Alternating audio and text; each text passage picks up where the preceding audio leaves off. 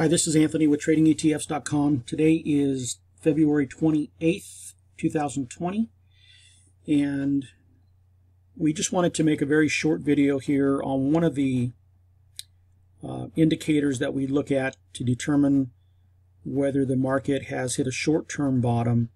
You can see here that we're using percentage of stocks above the 200-day moving average. So you can see here that the levels that we were at back in December of 2018, the market bottomed when roughly 10% of the stocks were above their 200-day moving average. You can see the market recovered in terms of the number of stocks moving above their 200-day moving average.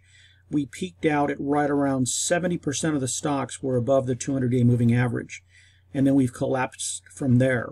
So what we're looking at is right now we're at about 25, 26 area. This is an end of day chart, so it's not a necessarily a real-time chart. At the end of the day, it'll update.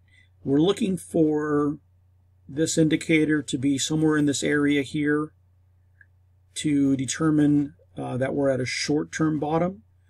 Again, when you get to a point where the market's so oversold as it is, there's not going to be one indicator that's going to tell you that the exact bottom is in. You can just kind of look at certain indicators and get an idea of, hey, we're at the level we've been at previously where the stock market has bottomed, at least in the short term, which is all we're looking for. We're just looking for short-term bottoms. So this is the area we're looking at. Back in December of 2018, this is where the market bottomed and moved higher. So we're looking again for this indicator to come down somewhere in this area here. That'll tell you that most of the stocks are going to be washed out, and that would be a good sign that we're at a temporary bottom, and then we'll take a look to see how far we can bounce from there. But just wanted to give another indicator for you to be able to look at. If you have any questions, comment to us in the YouTube section.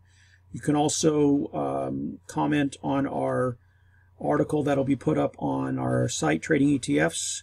And then also, if you're on TraderView, then you can contact us through there as well. Thanks for the time you give me. Have a great day.